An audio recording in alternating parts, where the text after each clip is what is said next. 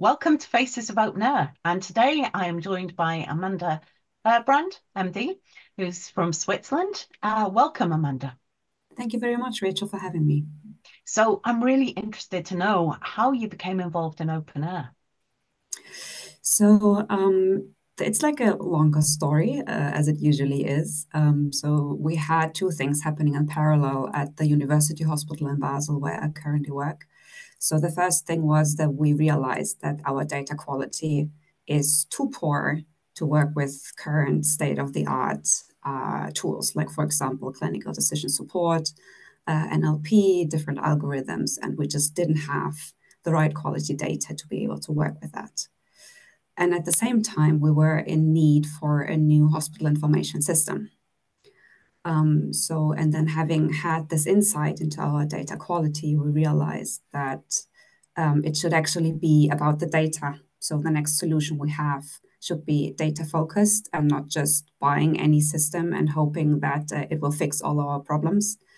And also we were very much aware of problems with vendor lock-in and other things that can hamper like using your data the way you want to as a hospital.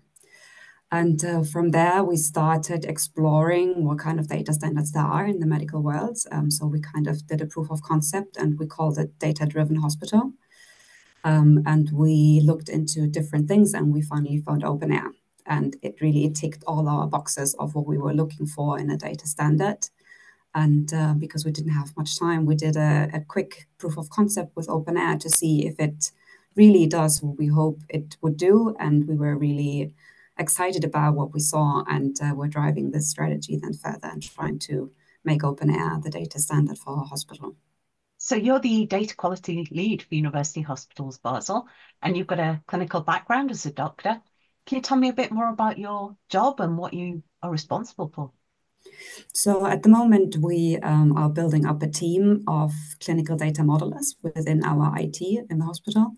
And we are trying to really get healthcare professionals on board. So I'm a physician by training myself, and we really try to find those people that have a medical background and are interested in data and in IT, because we really believe that there's a lot of synergy there.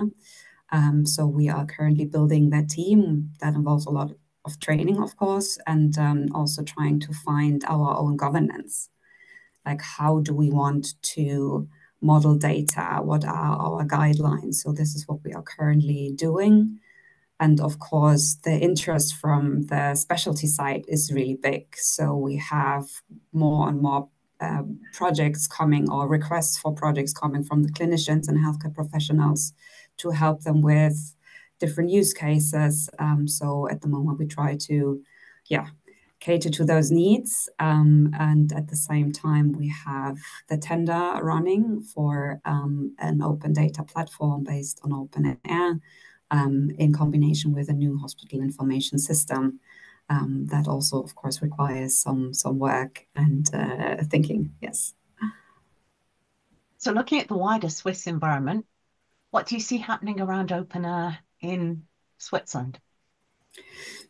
So we saw that the interest after our proof of concept really sparked. So there is a lot of exchange in, let's say, pain points and problems. And we realized that everyone really is facing the same kind of issues and problems. And openEHR really answers a lot of those.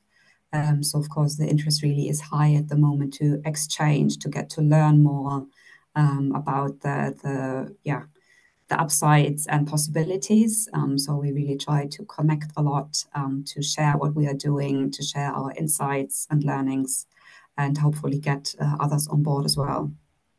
And I know there's a Swiss affiliate forming at the moment, which I'm sure you'll be a member of. I just Yes. wondered what the openEHR community means to you. You know, how important is it to you to be part of openEHR?